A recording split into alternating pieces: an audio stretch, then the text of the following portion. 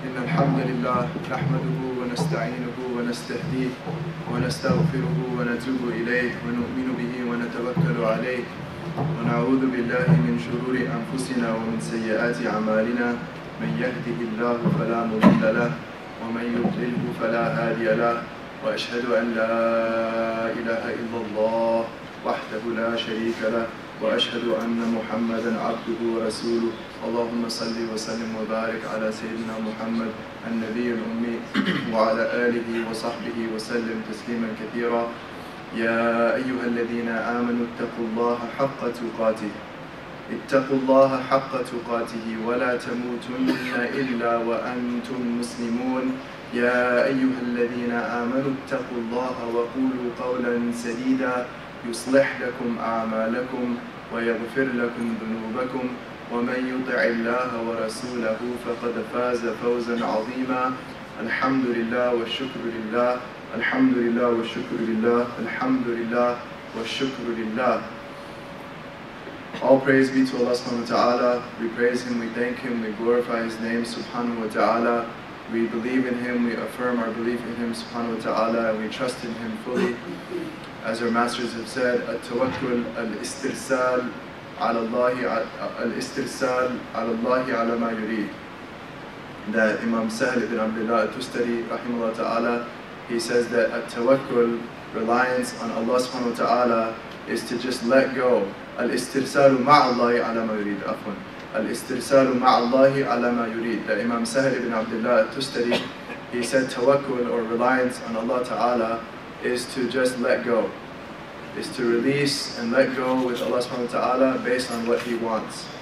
And so we affirm that our tawakkul on Allah subhanahu wa ta'ala, we wholeheartedly embrace and strive to implement this beautiful virtue of tawakkul, that we believe in Allah and we rely on Him subhanahu wa ta'ala with whatever unfolds in our lives of the divine decree.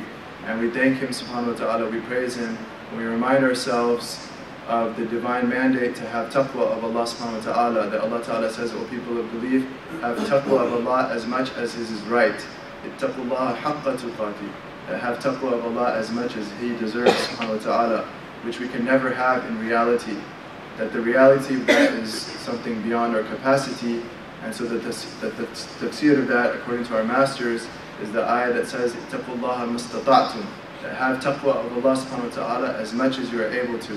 And that this is really, if we exert ourselves to the utmost in implementing taqwa, which is to avoid everything that Allah ta'ala dislikes, everything that brings about the displeasure of Allah subhanahu wa ta'ala, that this is the reality of taqwa. That taqwa comes from wiqaya in the Arabic language, and the wiqaya is a shield. And so we struggle to shield ourselves from what's haram. We struggle to shield ourselves, to protect ourselves, to put a barrier between us and everything that it displeases Allah subhanahu wa ta'ala, that brings about His wrath subhanahu wa ta'ala. And so He says, Ittaqullaha haqqa tuqati wa la tamutunna illa wa antum muslimun, and do not die except as Muslims. And so just reflecting on this blessing of Islam, that we have the ni'mah of truth, that we believe in objective reality and truth with a capital T. And that alhamdulillah wa shukrillah, Allah ta'ala has graced us, He has honored us, He has blessed us with iman, with belief in Him subhanahu wa ta'ala. And that if we realize the reality of this blessing, that we would be overwhelmed and we would be in a state of bewilderment. That the reality of embracing truth is that it is a key, la ilaha illallah miftah al-jannah. It is a key to sa'adah. It is a key to eternal felicity. And that we live in a world, especially in our time, in this place, where such belief is mocked, and such belief is belittled, and such belief is seen as superstitious. But we have a secret that they don't realize. We have a secret that they don't realize. That the secret that we have is Sayyidina Rasulullah sallallahu alaihi wasallam. That Allahumma salli ala Sayyidina Muhammad, that Allah Ta'ala has blessed us to get to know this person sallallahu alaihi wasallam. And that even our theologians will say are theologians that specialize in proving the existence of Allah and His attributes. They say they present many rational proofs for the existence of Allah subhanahu wa ta'ala, but they mention that the greatest proof, even rationally, is Sayyidina Rasulullah sallallahu alayhi wa sallam. It's the Prophet Muhammad sallallahu alayhi wa sallam. It's the Prophet Muhammad sallallahu alayhi wa sallam. That such a human being, when you get to know him sallallahu alayhi wa sallam, and the more we try to learn about him sallallahu alayhi wa sallam and his reality, all it can mean is that he is from Allah subhanahu wa ta'ala. There is no way a human being can be like that unless he is a true prophet. Sadaqa Rasulullah sallallahu alayhi wa sallam. And that everything he conveyed to us is absolute truth. And huwa sadiq al-masduq. He is the one that is absolutely truthful, and he is confirmed as being true. And that to the extent that his closest companion, Sayyidina Abu Bakr, Allah be pleased with him, is called as-Siddiq, which is an emphatic way of saying the one that verifies what is true. That he is the verifier, the ultimate verifier of truth, of objective reality, because he was the closest to Sayyidina Rasulullah sallallahu alayhi wa sallam. And he was the one that was exposed to the most to the reality of the Prophet sallallahu alayhi wa sallam. And that this was reality, this was the window of reality for Sayyidina Abu Bakr, Allah be pleased with him. And so he has the maqam of as-Siddiq, the one that is the ultimate verifier of truth. The one that is the ultimate, because he was the closest to the Prophet sallallahu alayhi wa sallam, to the extent that Allah Ta'ala calls him the sahib of the Prophet sallallahu alayhi wa sallam. That in the Quran Allah Ta'ala says, إِذْ يَقُولُ لِصَاحِبِهِ لَا تَحْزَنْ. In Surah At-Tawbah, when the Prophet sallallahu alayhi wa sallam says to his sahib, his closest companion, do not be sad, do not be grieved. And so this is the secret that we have. The secret of yaqeen in our hearts, that the people that don't have this religion, they look at us and they say, how do they have such certainty in their beliefs? How do they have such certainty in their beliefs? The secret that every Muslim has is amantu billah wa amantu bi Rasulillah sallallahu alayhi wa sallam. That I believe this man was a truthful man, and the more I get to know him, the more I realize he could not be anything but the most truthful sallallahu alayhi wa sallam.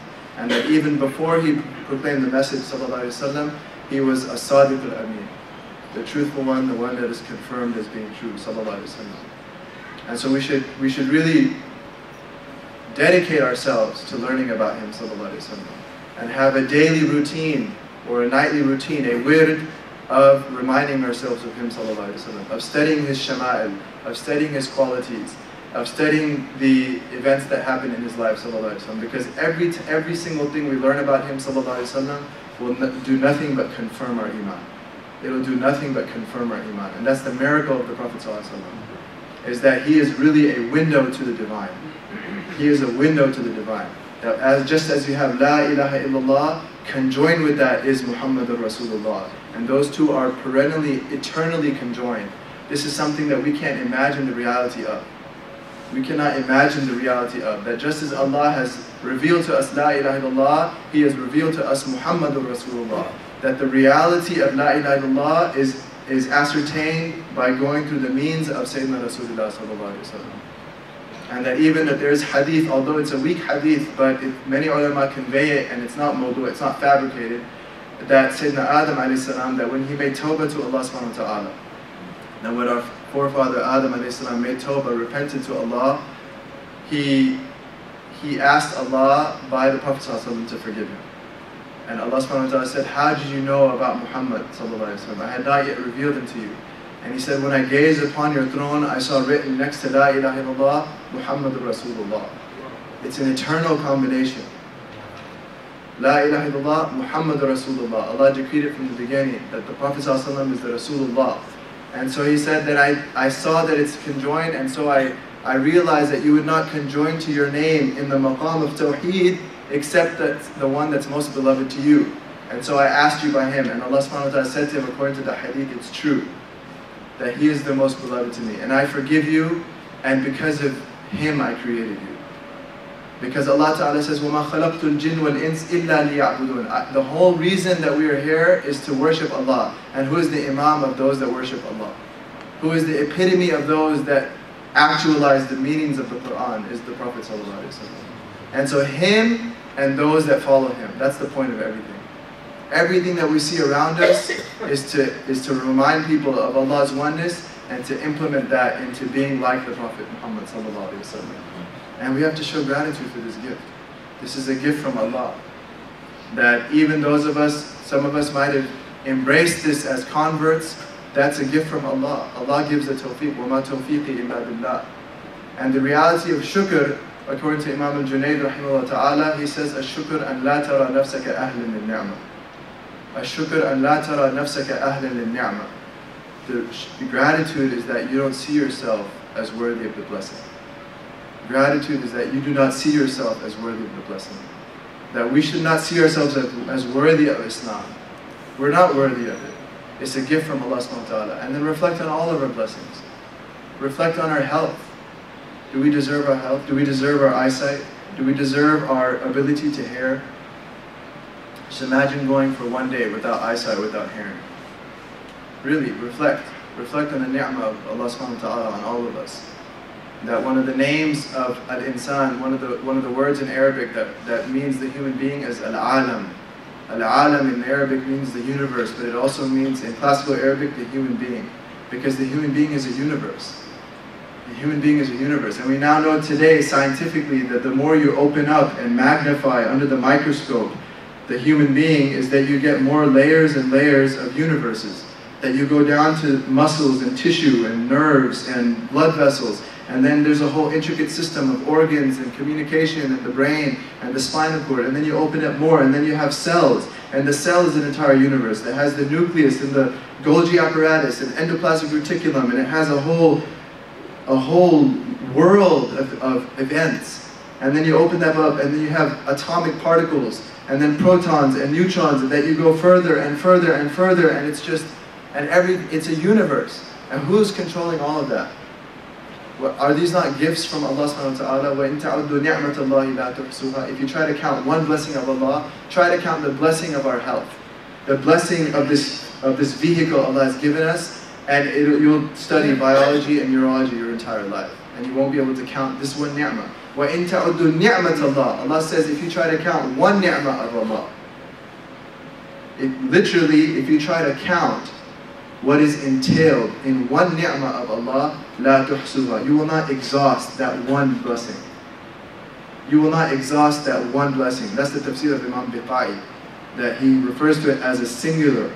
If you try to count one blessing of Allah, you will not be able to enumerate what is entailed in that one blessing. أَنْ لَا تَرَى نَفْسَكَ لِلنِّعْمَةِ أَهْلًا لِلنِّعْمَةِ. And are we worthy of these blessings? That the blessings of just the hands, something we don't reflect upon is the hands. That people that, if they have hand problems, they realize that their whole world changes. They can't function anymore. That simple things like picking up a bag, doing your groceries, turning the key to your car, turning the knob of the door, being able to type. So many people, their whole livelihood is based on the computer. That these fingers, these hands, and this is one of the meanings that Allah subhanahu wa ta'ala, when He curses Abu Lahab, what does He say? Tabbat yada abi lahabiyun. Tabbat yada abi lahabiyun. And the first one, tabbat, is a dua. The Mufassirin mention that tabbat in that ayah, the first word tabbat, it's a verb that means may it happen. It's a dua. So the translation is, may the two hands of Abu Lahab perish. Tabbat yada abi lahabiyun. May the two hands of Abu Lahab perish. Now how does the ayah end? Watabba. This is a reality, it's not a dua. And he did perish. So Allah makes a dua and it's answered by the end of the ayah. But look at the difference. The first one is referring just to the two hands, and that's why it's feminine. Tabbat yada. May the two hands of Abu Lahab perish. What's the response that when the dua is answered? Watabba. And the whole being of Abu Lahab, in fact, is perished. Because if you lose your two hands, you're destroyed. It's as if your entirety is gone because you can't function anymore. If you lose your two hands, it's as if the entirety of the person is gone. So when Allah cursed the two hands of Abu Lahab, the response was watabba, and his entirety was destroyed. Subhanallah, just yada, the ni'mah of two hands. أقول قولي هذا وأستغفر الله لي ولكم فاستغفروا الله إنه هو الغفور الرحيم.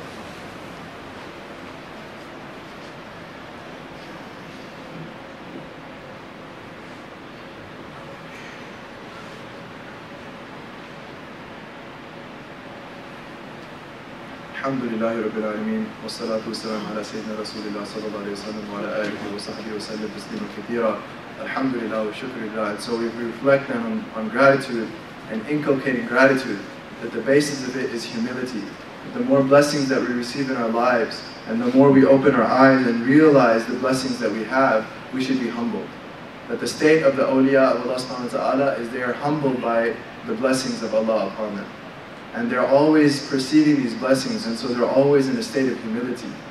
That to not see yourself as worthy of the blessing. There's a narration, it's mentioned that Ihya that Allah subhanahu wa ta'ala narrates to our the Prophet Jesus alayhi salatu wasalam, Prophet Isa alayhi salam. Allah revealed to him that إِذَا أَتْمَمْتُ عَلَيْكَ بِنِعْمَةٍ إِذَا أَتْمَمْتُ عَلَيْكَ بِنِعْمَةٍ that if I إِذَا أَنْعَمْتُ عَلَيْكَ بِنِعْمَةٍ عفوا إِذَا أَنْعَمْتُ عَلَيْكَ بِنِعْمَةٍ if I bless you with a particular blessing فَاسْتَقْبِلْهَا بِالْإِسْتِكَانَةِ then receive it with a state of humility.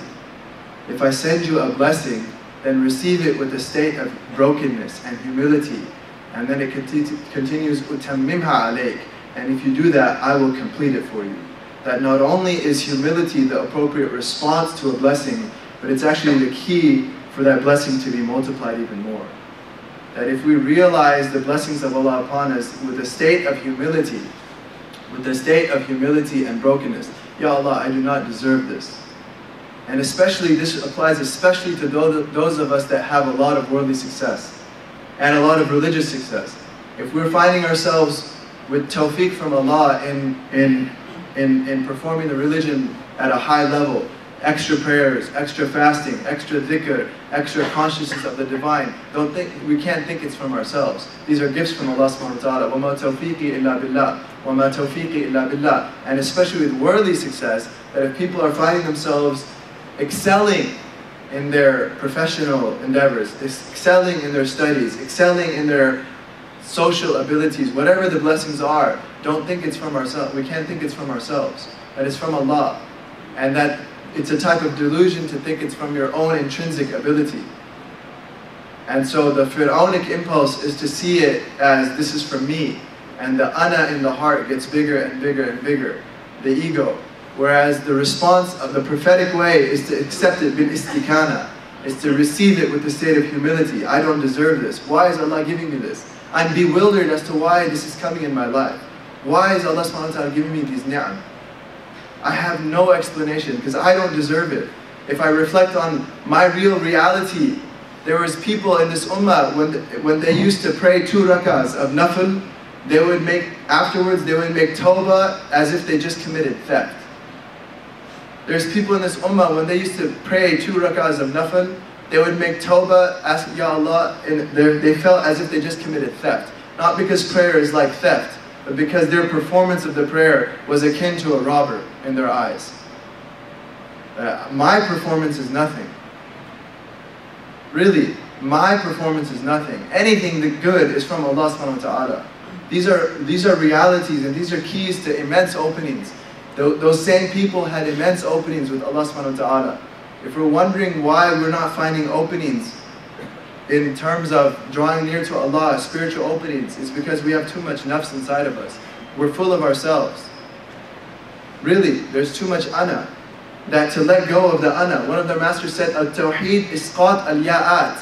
One of our masters said, Tawheed, the definition of affirming that Allah is alone, is to get rid of the letter ya in Arabic, which when attached to a word, like for example, minni, this is from me, ana, minni, the ya, ilayya, this is to me, anni, this is about me.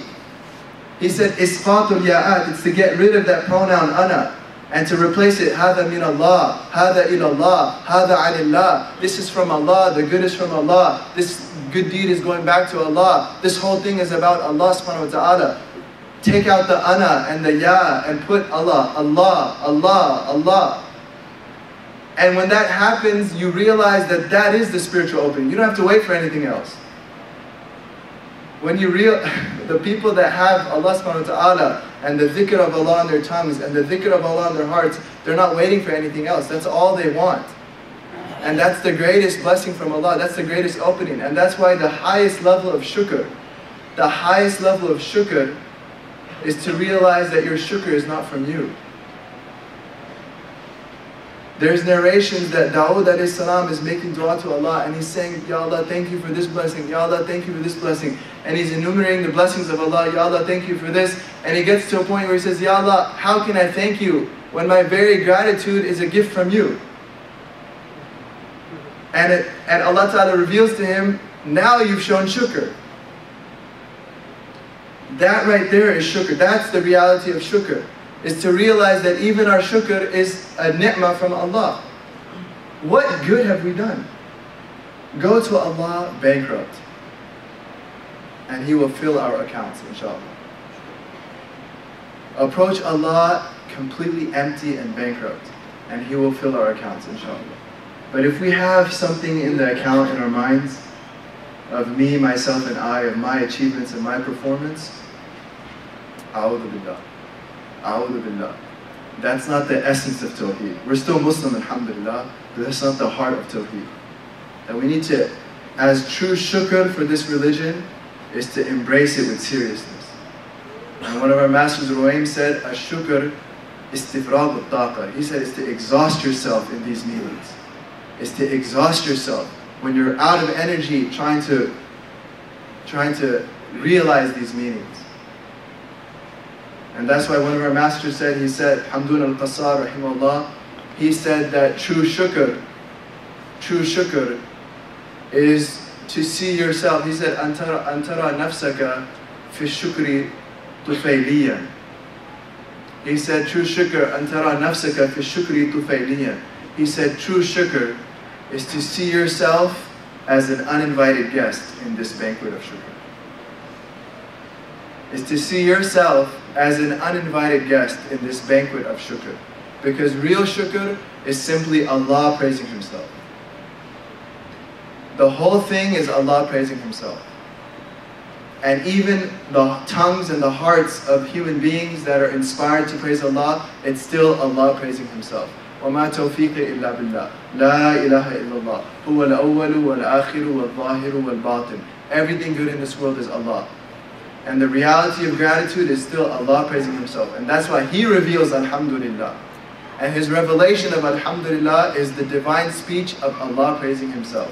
And so if we have the tawfiq to say it on our tongues, it's still a manifestation of Allah praising Himself. So we can't get in the way. Just get out of the way and say, Alhamdulillah. Allah, You're amazing, because even the little bit of good that You create in us is You praising Yourself. So we ask Allah subhanahu wa ta'ala to make us realize in shukr. We ask Allah ta'ala to forgive us for our arrogance. We ask Allah ta'ala to purify our hearts of our egos. That رَبَّنَا آتِنَا فِي الدُّنْيَا حَسَنَةً وَفِي الْآخِرَةِ حَسَنَةً وَقِنَا عَذَابَ النَّارِ رَبَّنَا آتِنَا مِن لَّدُنكَ رَحْمَةً وَهَيِّئْ لَنَا مِنْ أَمْرِنَا رَشَدًا رَبَّنَا تَقَبَّلْ مِنَّا إِنَّكَ أَنْتَ السَّمِيعُ الْعَلِيمُ وَتُبْ عَلَيْنَا إِنَّكَ أَنْتَ التَّوَّابُ الرَّحِيمُ وَتُبْ عَلَيْنَا إِنَّكَ أَنْتَ التَّوَّابُ الرَّحِيمُ وَتُبْ عَلَيْنَا إِنَّكَ أَنْتَ التَّوَّابُ الرَّحِيمُ اللهم إنا نسألك العافية في الدنيا والآخرة اللهم إنا نسألك العافية في الدنيا والآخرة اللهم إنا نسألك العافية في الدنيا والآخرة اللهم فرج عنا وعن المسلمين في كل مكان اللهم فرج عنا وعن المسلمين في كل مكان اللهم فرج عنا وعن المسلمين في كل مكان يا أرحم الراحمين يا الله إن الله وملائكته يصلون على النبي يا أيها الذين آمنوا صلوا عليه وسلموا تسليما اللهم صل وسلم وبارك على سيدنا محمد النبي الأمي وعلى آله وصحبه وسلم تسليما كثيرا الحمد لله ثم الحمد لله وأقيموا الصلاة